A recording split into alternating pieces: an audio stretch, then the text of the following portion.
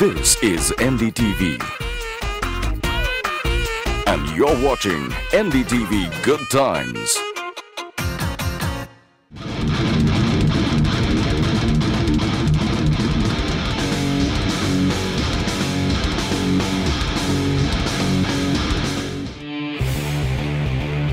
So here is the deal. Over the last few weeks, we have been tracking some of the best young Indian bands to hit the scene.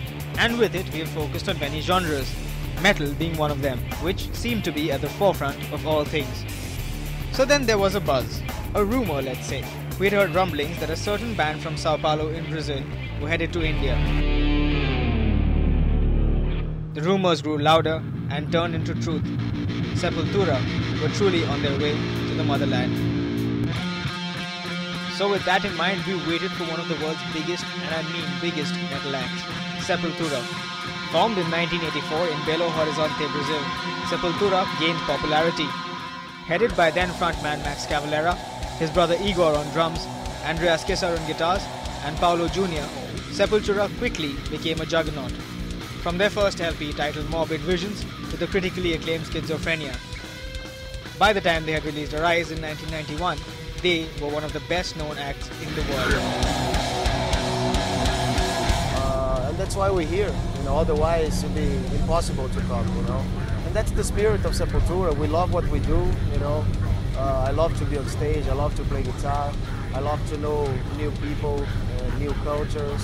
That's how Sepultura survived, bringing new ideas and bringing new elements to the music, to the lyrics, to our point of view of the world. And that's how we grow, not only as musicians, but also as people, as persons, So that's life, Life is not perfect. So we go along with these lines and, we keep living and learning.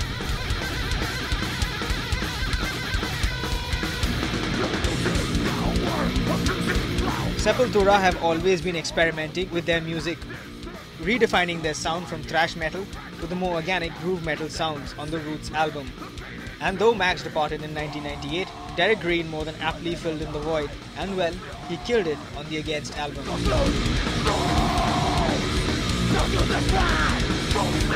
It's been an incredible journey. It was very difficult in the beginning of joining the band because when a major person leaves any band, it's always hard to rebuild.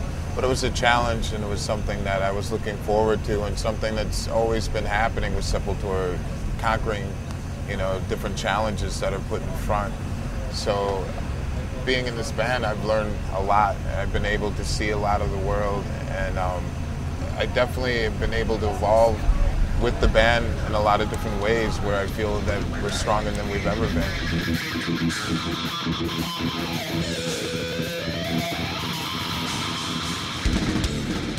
The buzz had been growing. It was time for Delhi's reputation for being the Bhangra capital to be thrown out of the window. A huge queue had lined up outside the Pragati Maidan, and inside an awesome sound system was being laid out. And once they sound checked, all in sundry knew Sepultura were here.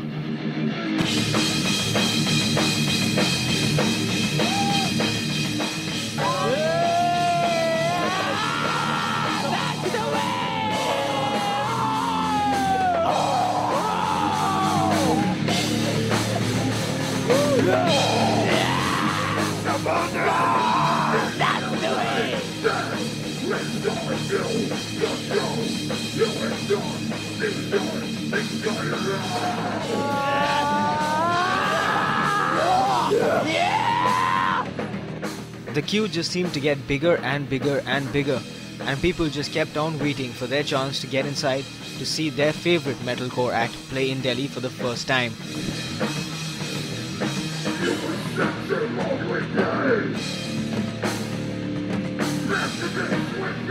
He said, yeah, I'm going to play Chaos City. He said, yeah.